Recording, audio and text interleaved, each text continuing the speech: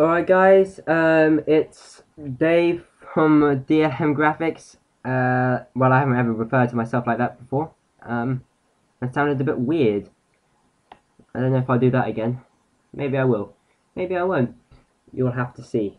And so, big news. I've got Photoshop CS5. This is it. I got the Web Premium package with a student discount. It cost a fair amount, but I'm going to be running through it with you. I'm not going to lie, this is my third attempt at recording this, and yeah, it's getting pretty annoying. First time my capture card thing screen recorder didn't work.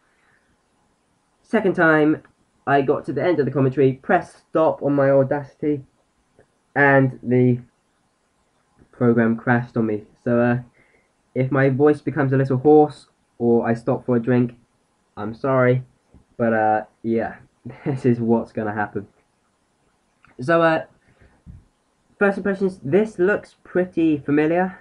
There's a few new buttons, like the quick selection with content aware, on spot healing, and stuff like that.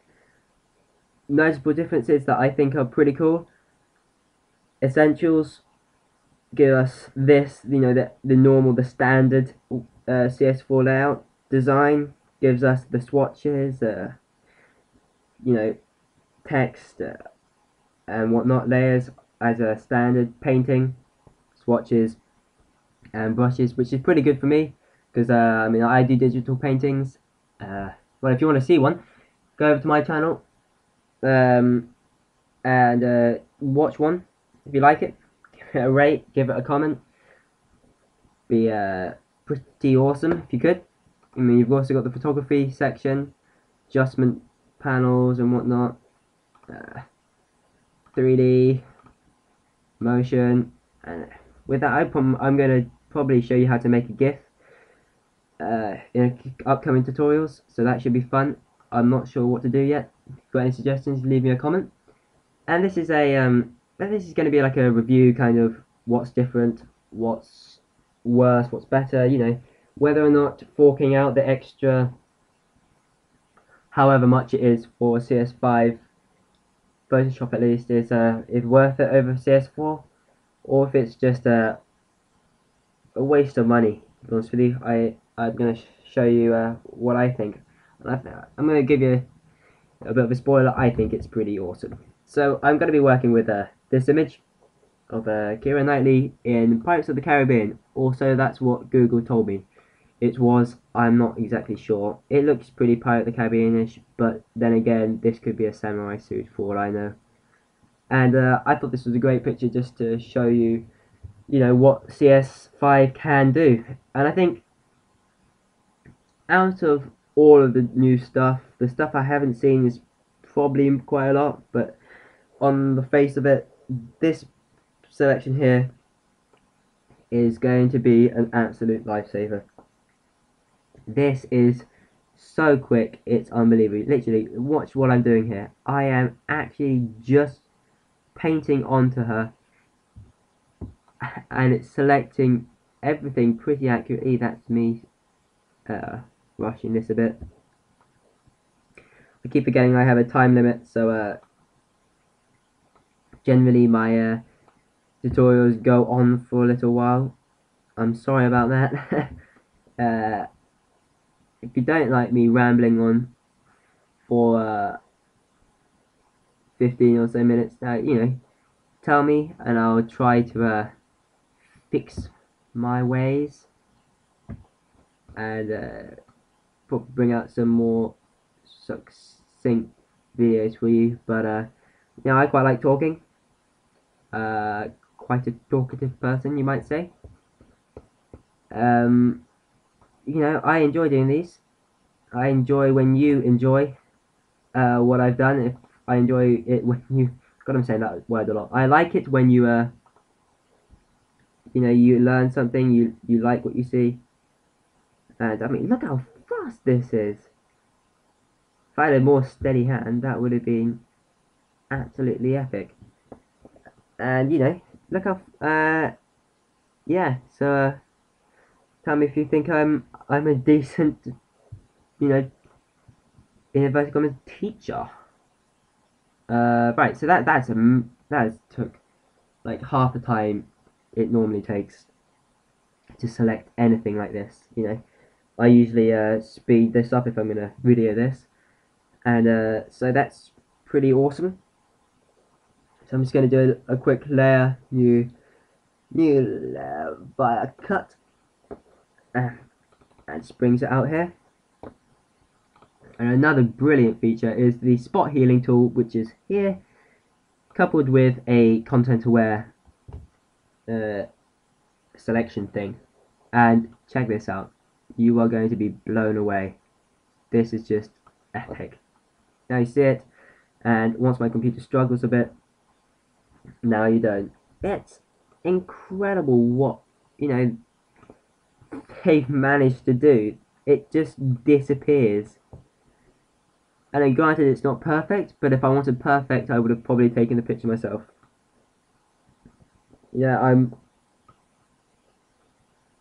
if I wanted it to be, I mean, this is a great starting ground. If I can't be bothered to painstakingly go over her hair and whatnot, just so that I can, you know, edit something behind her, this is a great way. I mean, look how fast that is. I mean, and it's pretty much on the board.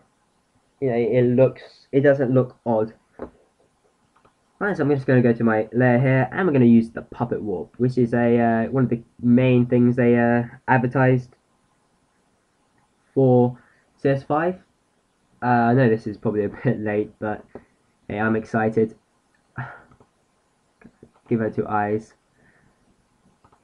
stick pins, and I think these are essentially anchor points that allow me to change her body about. That I didn't get too well. Maybe if can I move that up? I'm like a puppet master. Right. Stick anchor points everywhere. Gap here. Send.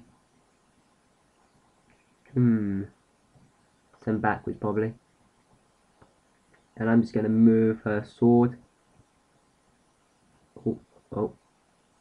Behind her. That looks pretty good. And I want to move her arm. Where do I want to move her arm?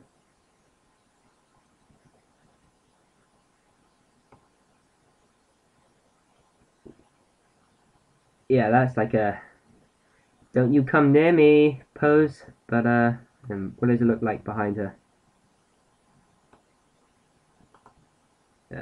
Send backwards. Oh, that looks very samurai-ish. It looks like she means business. Could I make her? What if I could get her to touch the sword? I probably could, couldn't I? Oh, that's quite exciting. So delete pin here. Oh no! It hasn't selected it, bro. It stuck the two things together, so I can't. Oh, that's a shame. Alright. So I think I'll just make her look samurai. Actually, I think it's better that I had to restart this commentary. I've made a better looking image. So let's see what this looks like. I mean, that's pretty good. I'm not gonna lie, that's pretty insane for how long I spent on it. You know, before that would have taken quite a lot longer than it actually has. So, you know, I'm not complaining. I'm still quite excited about this. I can't wait to do some cool graphics with this. Use my bring out some Flash tutorials. Those are a bit boring because it's mainly just text, me inputting text, spelling it wrong, and then deleting it, saying I'm sorry, writing it again and you getting annoyed with me, so I'm gonna have to practice those a bit. What I am gonna say is that this does look like a much more refined version of Photoshop. Granted, this isn't the best picture I've ever photoshopped. I'm not gonna lie, I could have done better, but seeing as I've only just got this within, you know, a couple of hours, I'm still a bit new to this. I wanted to get a video out, and I actually, to be honest with you, this is the first time I really played with the tools. I had a quick look to see what happens with it. So I'm going to say that this is a great package.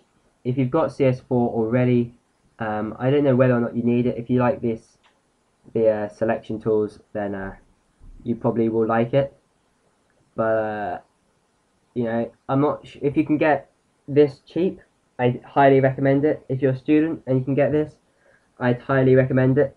But if you're having to pay full price for it, then I probably wouldn't. And if you can get a version of CS4 or CS3 for cheaper, you know, if you get that, then it's pretty much the same. Obviously, you're not going to get as many features. You're going to get, you're not going to get as many features, but you know, you pay for what you get. I mean, it's pretty old now, and I mean, CS4 didn't have that many more features than CS3, which was a bit disappointing. This, I think, Adobe have upped their game a little, and I'm still to play about with it. I've just noticed, what is mini bridge? What is that? I wonder if I'll have time to talk about this. I'm running out of time pretty quickly. Welcome to mini bridge. Alright, browse files.